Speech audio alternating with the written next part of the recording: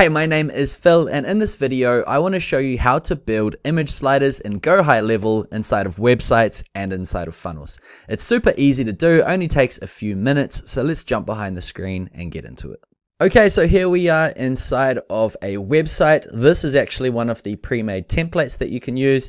And as you can see, it's a very sleek looking gym website. But what I want to do is actually throw in an image slider. And let's just say I'm going to add it to this section here. So right here where you can see the static image, what I'm going to do is actually replace it with an image slider. So go ahead, come to the top left, click on elements, scroll down just a little bit, and under media, you will see image slider. Simply drag that where you want it to go.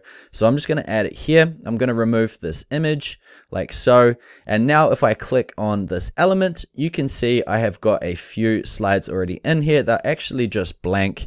So let's go ahead and fill it with some imagery. Now, one of the sort of ideas that came to my head when putting an image slider, especially for this particular type of scenario, would be different kinds of workouts, as it's a video series, I believe, where people can subscribe to. So let's go ahead and add in some images that I've actually pre-made before this, which is just of different types of classes with a name on it, right? So let's start off with HIIT training.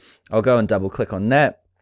And as we can see, it's been added. Now, the cool thing about this is you can see it doesn't fit in all of the text. So if you scroll down just a little bit, you will see there is a size setting. So if I change that to 300, now it fits in everything. So I might even trim it a little bit. That looks pretty good. 350 is where it's at. So that is cool. We've got now HIIT training inside of here. The second slide, same thing again. We just add in what it is. So yoga, it's already default to 350. So we'll just come through, add in a few more slides here. And I just created these for free in Canva. So fourth slide is going to be the strength. And then finally, fifth slide is going to be the calisthenics. Okay, so that's looking pretty cool.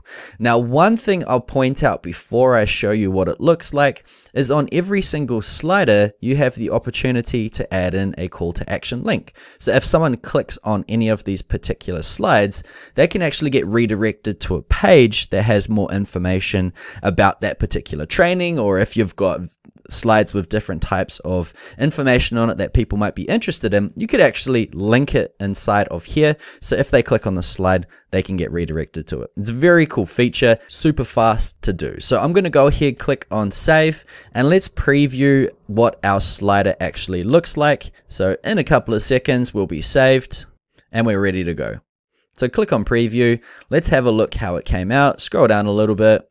And there is our brand new slider. And if you scroll across, you can see it's a very smooth experience. It keeps going on an infinity loop and it just looks very fresh. And you can see it has a button hand on it. So if you did link it anywhere, it could direct straight to it. So that's it. Within a few minutes, you can quickly add in sliders to either your website or your funnel. They both use the same builder, and now you have got a very attractive looking slider. I hope you've enjoyed this video, and I look forward to seeing you on the next one.